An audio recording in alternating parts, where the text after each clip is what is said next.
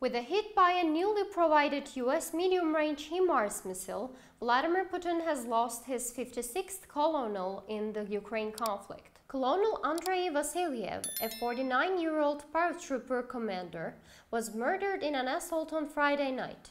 His death is one of the first caused by President Joe Biden's new 43-mile range missiles, which were sent to Ukraine.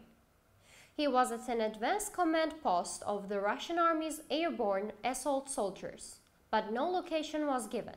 Vasilyev led the 137th Guards Airborne Regiment of the 106th Guards Airborne Division, which was located in Ryazan. He was married with a daughter and had received the Russian Order of Courage among other honors. Footage shows the first HIMARS rockets being launched in Ukraine last week.